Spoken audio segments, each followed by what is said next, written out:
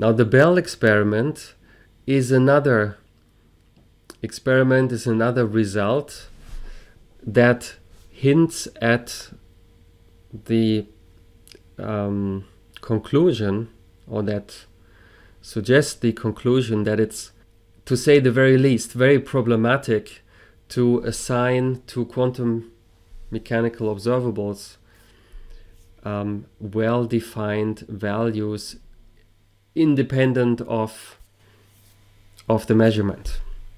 So pre-existing values independently of our measurement. In a Bell experiment, you have two protagonists, two experimenters. Let them call them again Alice and Bob. And they both perform experiments on qubits. Alice performs one of two measurements. What you see here is a two-dimensional section of the Bloch sphere. And when we discussed the Bloch sphere and qubit observables, we said that a qubit observable can be visualized as an axis through the Bloch sphere. So here the two observables in question that Alice can perform are represented graphically by these two axes. The observables are called Q and R, and they correspond to the Pauli X and Pauli Z observables, the X and the Z axis of the Bloch sphere, with possible measurement outcomes plus or minus 1 for each. Bob, on the other side, also performs one of two measurements on qubits, but these measurements are, or these measurement axes are rotated against Alice's measurements. Bob measures either S or T. So these are the two diagonals in the Bloch sphere, also with measurement values plus or minus 1. Alice and Bob are so far apart that they are causally disconnected. This means that whatever Alice does on her side doesn't influence in any way what Bob does on his side, and vice versa. We all know, since Einstein's theory of relativity, that signals or any kind of information can travel at most with the speed of light. So if you separate Alice and Bob far enough, then with the light signal you would need some minimum time to transfer any kind of information from one side to the other, to effect any kind of disturbance on the other side. And you can make that time long enough so that for the duration of their measurement you have no mutual disturbance.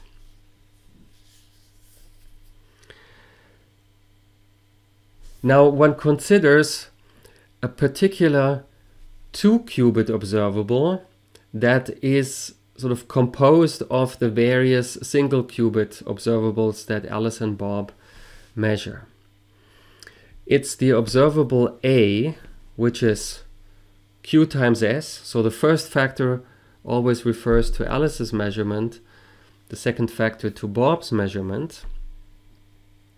So it's Q tensor S plus R tensor S plus R tensor T minus Q tensor T.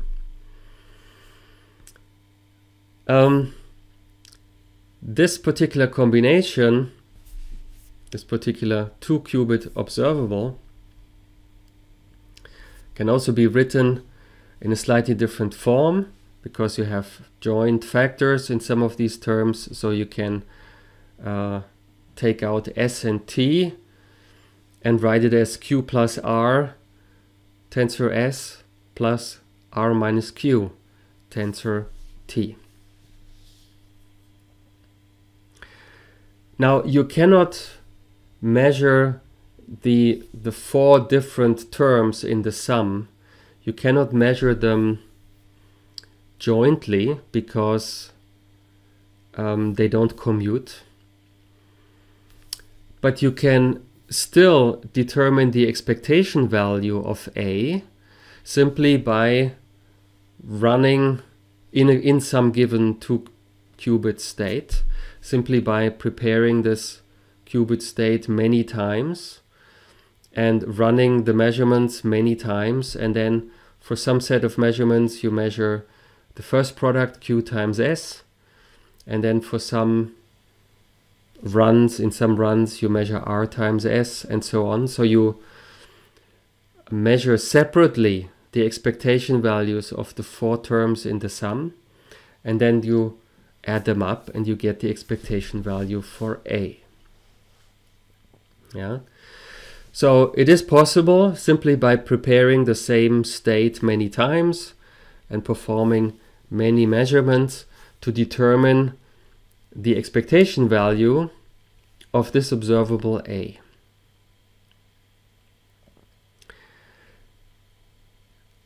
And on a theoretical level, you can derive constraints on that expectation value. If you make assumptions similar to the assumptions that we made in the case of the Paris-Mermin square, namely what is called realism and locality. Realism is this assumption that on a fundamental level each observable actually has a well-defined value. So we can assign to each observable a well-defined pre-existing value, which is then uncovered by measurement. And locality is similar to non-contextuality. Here in this context it means that the value assigned to an observable measured by Alice doesn't depend on which measurement is performed by Bob at the other end. And that sounds eminently plausible because they are causally disconnected. So how could a measurement performed by Bob possibly influence the value of an observable on Alice's side? Yeah, so this assumption is called locality. And let's see what consequence these assumptions have for the expectation value of A. Look at the 2 observables that are measured by Alice, Q and R. Each observable can have the values plus or minus 1. Now there are 2 cases. Either the 2 observables have the same values, so on this fundamental level where each observable has a well-defined value, either the values of Q and R are identical.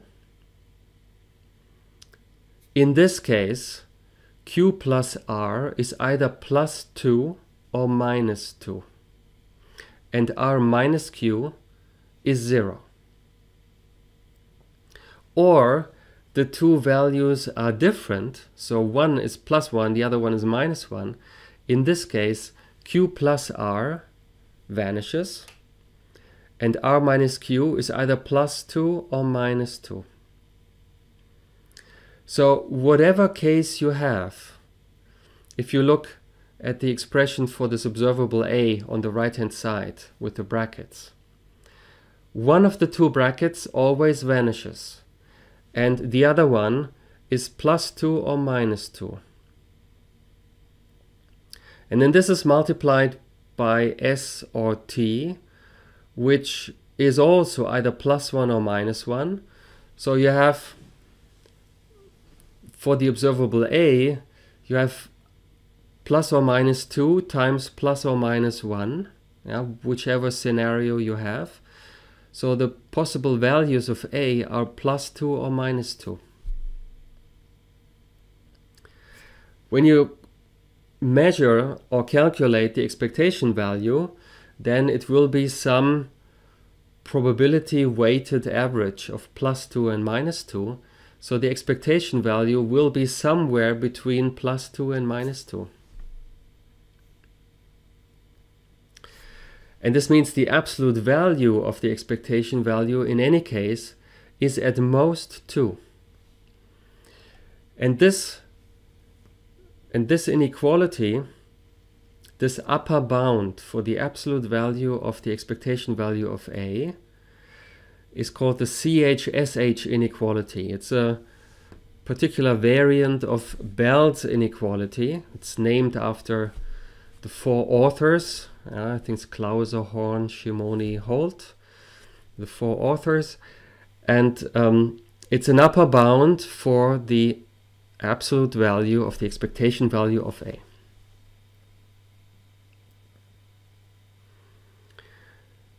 Now let's look at what the experiments actually show, what the experiments reveal. If you prepare 2 qubits in a Bell state, in a particular Bell state, namely the Bell state beta 11, it's the you see the formula on the bottom right. Yeah, that's the entangled Bell state beta 11. And you calculate the expectation value of this observable A in this particular Bell state, then you find that the expectation value of A is actually 2 times square root of 2. And that's not only a theoretical result, but you can, in an experiment, you can prepare this Bell state and you can measure the expectation value, and you find also experimentally 2 times square root of 2. So it violates the chsh inequality. This means, this is obviously a contradiction, and this means that at least one of the 2 assumptions that led to the chsh inequality must have been wrong. So either you have non-locality, which would mean that actually what Alice measures on her side does depend on whatever Bob does on the other side, even if, according to the theory of relativity, the 2 labs are causally disconnected, which would be a very disturbing conclusion. Or, once again, you have to conclude that it is actually impossible to assign to each observable a well-defined definite value that is then uncovered by measurement. It's a little bit a matter of taste, which for you is the lesser evil. The traditional Copenhagen interpretation of quantum theory, developed by Niels Bohr and Werner Heisenberg, is to abandon the notion of realism, to say that not only that quantum theory not only tells you that there are limitations on what you can learn about these values, but the observables actually do not have these values. It is even on a fundamental level which for us is inaccessible experimentally, but which you could imagine hypothetically, theoretically. It's impossible to assign well-defined values to all the observables. So this is these are very deep conceptual results about quantum theory, and but they are not only of conceptual interest, but as we shall see on the next slide, they also have important practical use, because what I showed you here will be the basis for the EPR protocol for quantum cryptography. I would like to add one final remark about this expectation value of A in this particular Bell state, because that will be necessary to understand the EPR protocol for cryptography. This value, 2 times the square root of 2, that is called the Zirkelson bound, and it's actually, within quantum theory, the largest possible value that the expectation value of A can attain. So it's the there's no other state in which the expectation value of A is greater than the Zirkelson bound, greater than 2 times the square root of 2. Actually, you can show that this observable A has 2 times square root of 2 as its largest eigenvalue. A is an observable and has a real spectrum, and the largest eigenvalue is the Zirkelson bound, is 2 times the square root of 2. This eigenvalue is non-degenerate, so there's a unique eigenstate, and this is this Bell state beta 11 that you see here. This has the consequence, and we will exploit that when we look at the EPR protocol, that whenever you have a state in which the expectation value of A is equal to 2 times the square root of 2, then you can be sure it must be this Bell state, because it's the only one with this expectation value.